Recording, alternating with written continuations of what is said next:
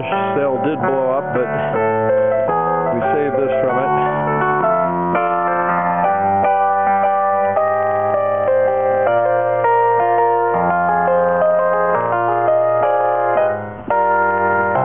Give a little technical description. This is a piano that his friend Ken Shepard used to work for had, and I looked up and there's very little mention about this. This is the Baldwin EP100, and it is a acoustic looking, almost acoustic sounding thing they did entirely with divide down technology. This is amazing in that they just uses 4024 counter divider chips to generate the tones from a TOS chip, and then has transistor arrays along that board which does the keying stuff, and has some fairly intricate enveloping interaction with the harmonics generated for each note, obviously, with all this stuff down here, because they really made it sound pretty good for that kind of technology. We're looking at late 70s here, I think. Anyway, beautiful. Yeah. It really has a nice character to it. Really a very playable instrument, decent feeling. Really amazing piece of history, and still useful for a training piano for anybody that might want something lighter than an actual piano. All right, here in the great outdoors by the Bridger Mountains. And there's a little distortion when he really hits it. I don't know why yet. I may have to turn it down a little bit. It's overdriving maybe just a little bit too much. There's probably a volume control. Pedal, let's see what that is. Oh, I know the soft pedal will kill the distortion fine. But it's got a button just for headphone, defeating the speakers and turning it to headphone. That's the only switch on this thing. It is just preset volume and everything. There's no control over anything. Power and headphone switch. And there are two pedals. In the backyard, I'm I pulled out, I've got the organ on the lawn. Of course, I need to disassemble that. But I've also put up this thing I'm working on, which is of the same technology, basically. It's a divide down Crumar Baby Grand with a broken key, and we'll be looking at this next. That one just had a bad divider chip. That 4024 was bad. This one has the bottom side of the board here with, as you can see, I've done these capacitors already that are rusting all over everything. Oh, it is 4 boards. Bill was right. 1, 2, 3, 4, 10, 11, 12, 16. Oh, those are smaller boards. 16. How many keys are on this thing? I thought this thing was a 61 key. Let's see, it's, I felt my hand across it. So 1, 2, 3, 4, 5. Oh, it's 6 octaves. Okay. 6 octave. I thought it was bigger. It felt bigger. Like it can't be just 61. But anyway, it's got Curtis CEM 3320 filters in it down on that board below the view of what we can currently see. It's on one of those. A couple of those in there.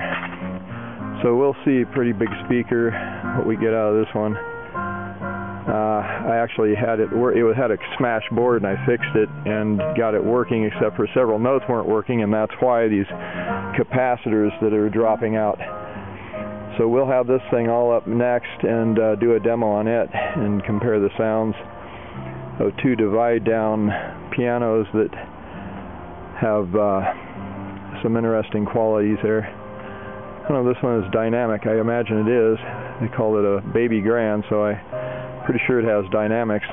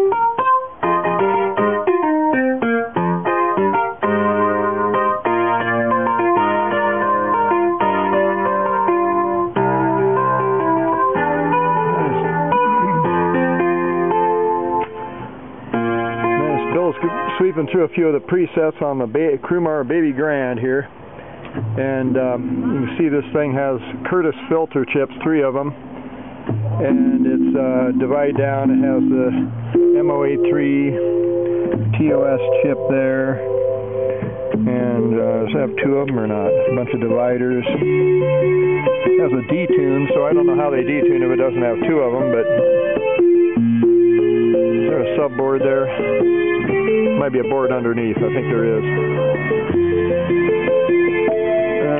No. I'm not sure how they do that. It's got a chorus effect, so maybe it's doing something there.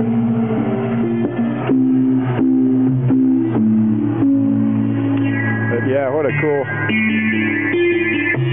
machine. I've had this setting in the shed for many years, and just finally had somebody help me get it out of there, and went through and 71 or 72 capacitors needed to be replaced along the bottom that are, you can barely see the leads for, they're underneath, and a key had to be fabricated, and it looks pretty good. I think we've got it all close enough.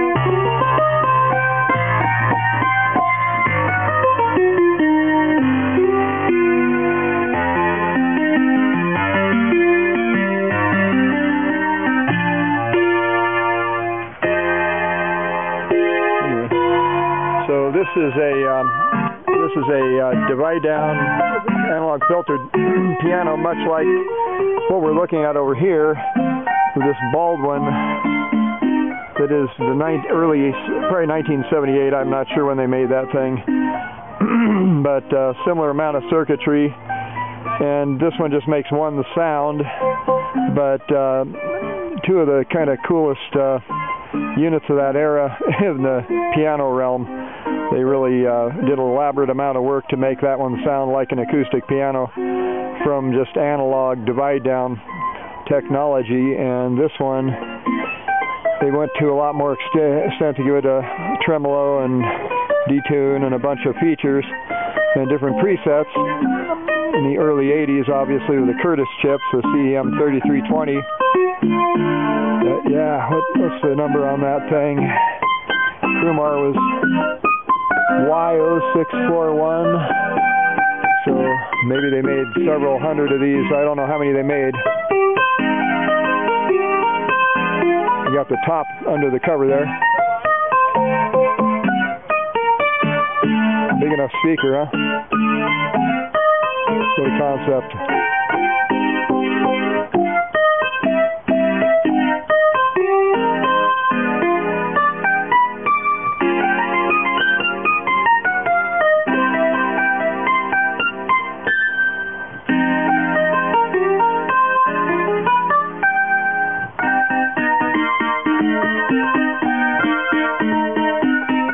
Rocking out.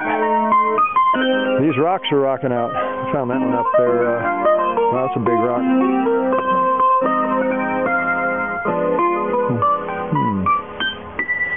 Here, we'll put a rock idol inside of here. No, not the rock idol. Oh, okay. You don't want that there. Not the recital, the rock idol. looks like a rock idol if you stand it up. And full bass. There we go. Rock idol. Yeah, it's got a nice round bottom end on it for sure.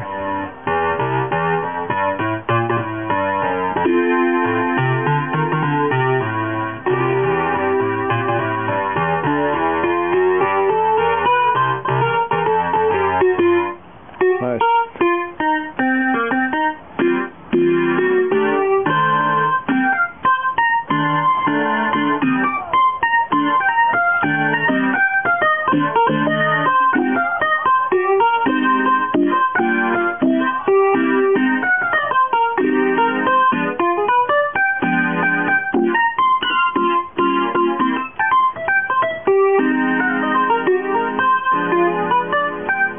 Bill, give them a sweep through all the sounds. Just go preset 1, 2. Okay, I'm just going to sweep through all the sounds because we lost our battery, which was brand new for some reason. Preset 1, mode 1.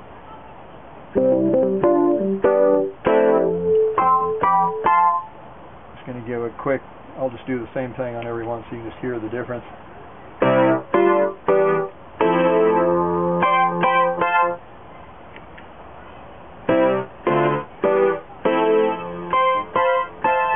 Almost the same thing.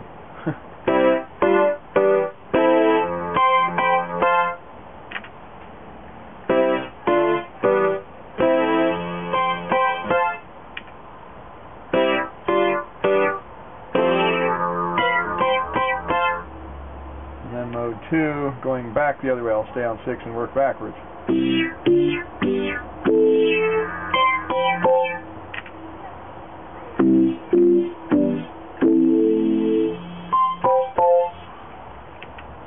That was noisy.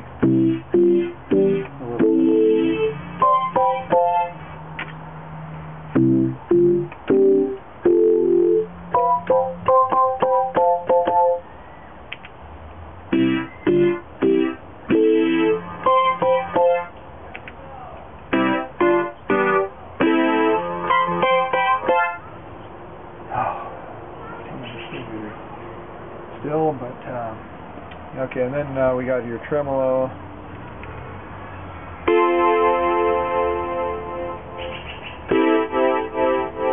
Can be applied, and that was all with detune on.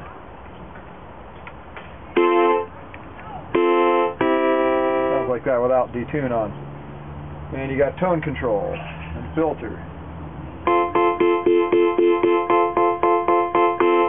Modify any of those with the tone and filter.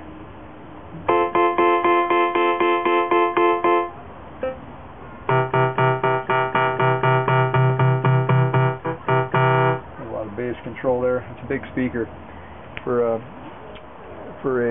monitor and a keyboard. That's a pretty good size. Yeah, what a unique instrument, huh? So glad to finally get that out and contrast these two great designs in analog piano technology. From there it is with the top setting on. A few scratches there. I gotta do some paint on, or somebody does. They restore it, make it nice and shiny again. It would be a beautiful unit. Yep, that is it.